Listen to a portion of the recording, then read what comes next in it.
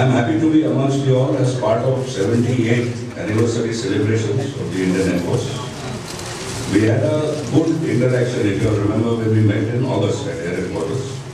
And at that time, I had updated you on the status and future plans for the Indian Air Force. It's good to see so many of you here today, in spite of your busy schedule with the commencement of Commonwealth Games, etc., and a host of other events.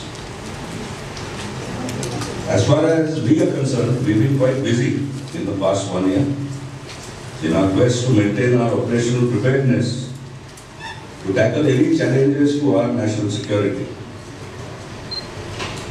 Unfortunately, the country has been witness to a lot of natural disasters.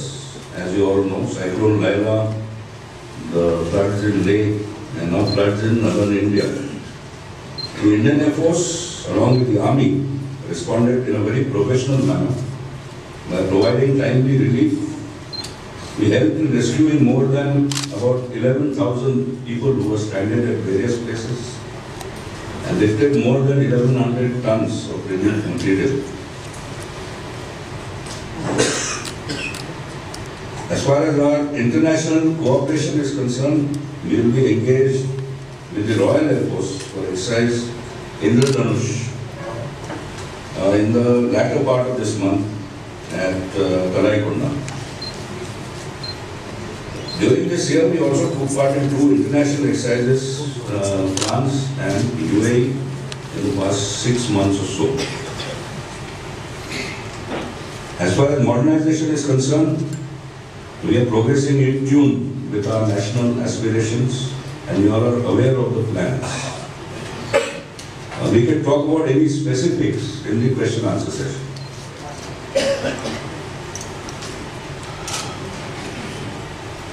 Our approach, as I've been saying time and again, is more capability based rather than adversary specific. Training curriculums continuously evolving to keep pace with the fresh induction of cutting edge technologies.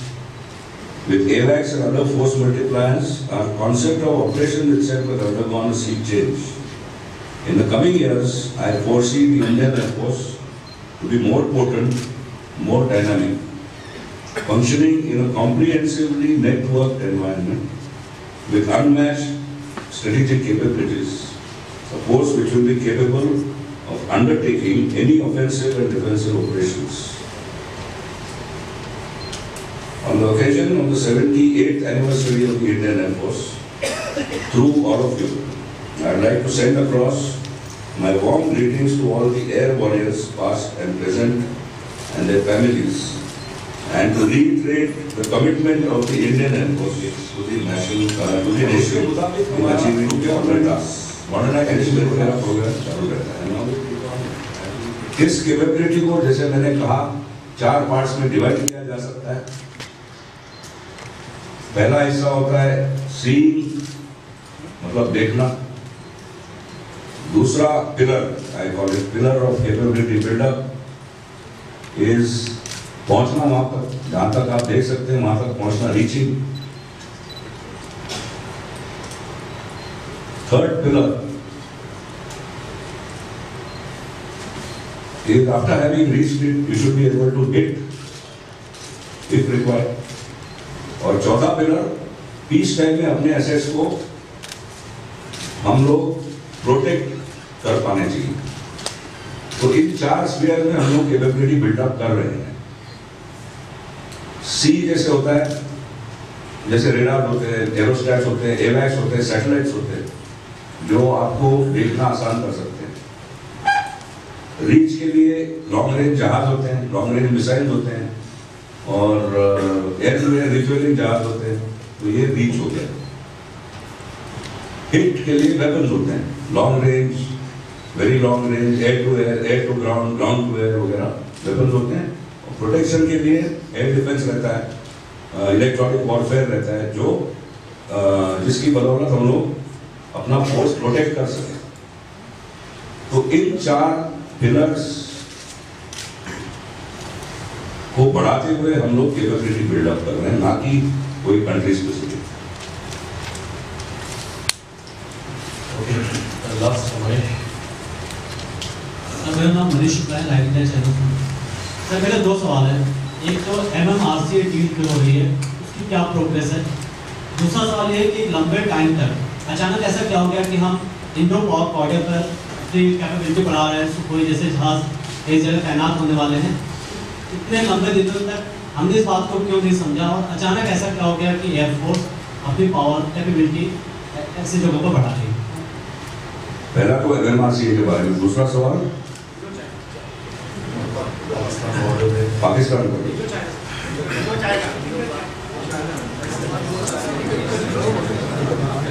आप दोबारा बता देंगे sir दो सवाल, एक तो MMRCA deal को लेकर है, दूसरा सवाल है कि इंडो चाइना बॉर्डर पे जो हम अपनी कैपेबिलिटी बढ़ा रहे हैं, कई बेसिस पे सुखोई तैनात करने की हमारी फ्यूचर प्लानिंग है।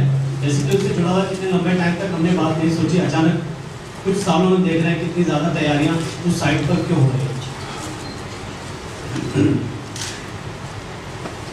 MMRCA हमारा जो फ्लाइट इवैल्यूएशन हुआ था और उस पर एक रिपोर्ट दर्ज करी गई। 30 जुलाई को वो रिपोर्ट मैंने सबमिट करी है MOD।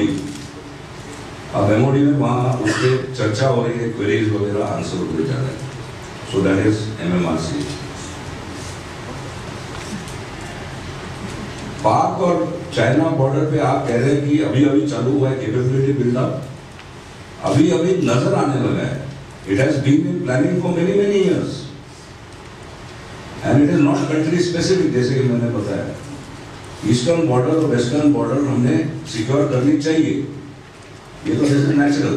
Unless the Nations borders secure होती है, the rest of the things can not go on and this is what we tend to forget peace time में।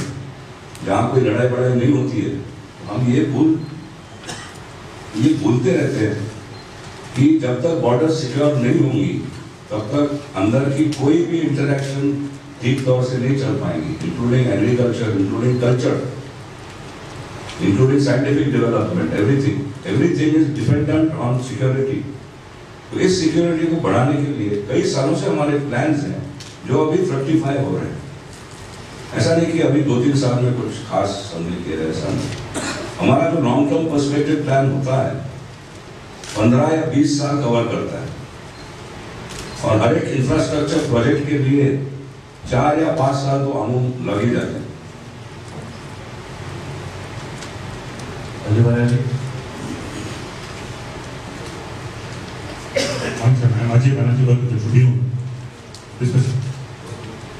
Sir, 2 questions.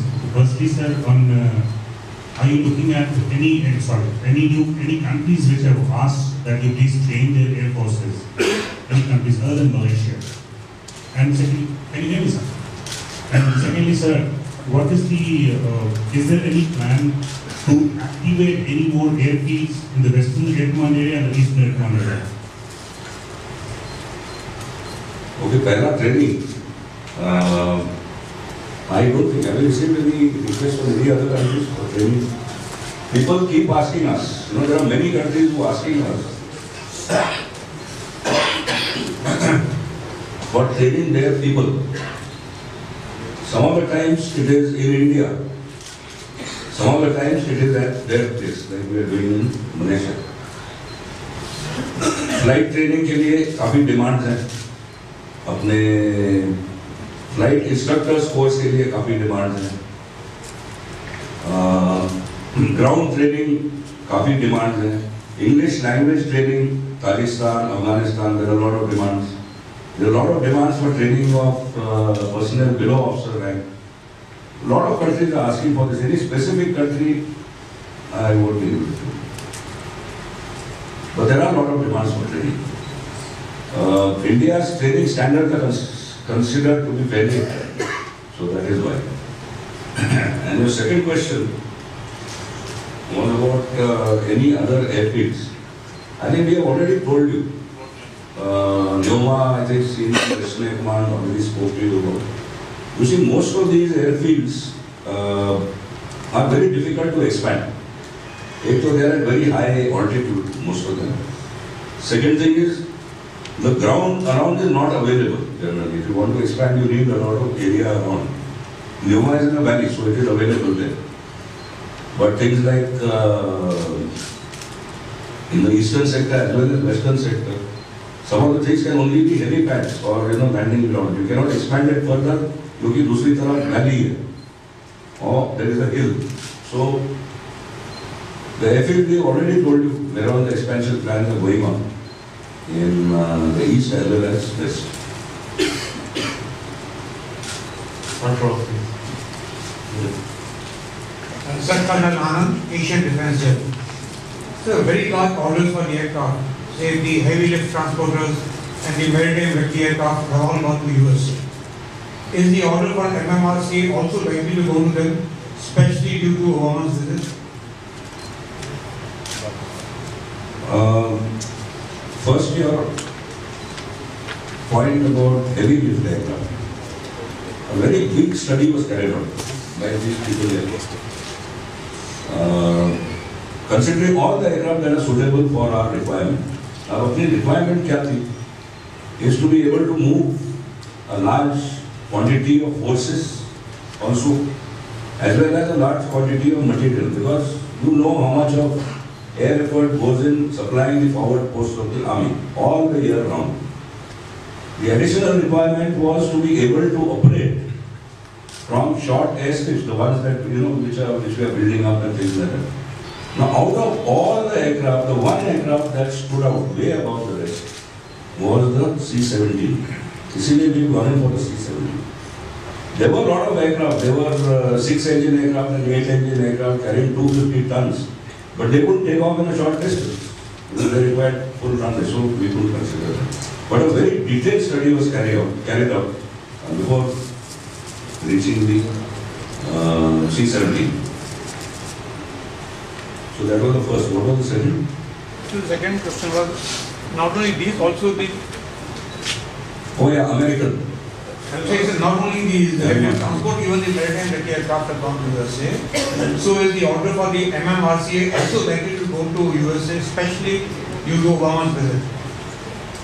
I don't know, if you say so, it must be so. I have no idea. No, it's not like that. There is enough Russian element also. There is enough European element also. Mirage, वगैरह ये सब Europe के हैं. Some of the missiles are from Europe. Some of the things, FGFA, MTA, they are from Russia. So it's not that we wouldn't like to put all our eggs in the same basket.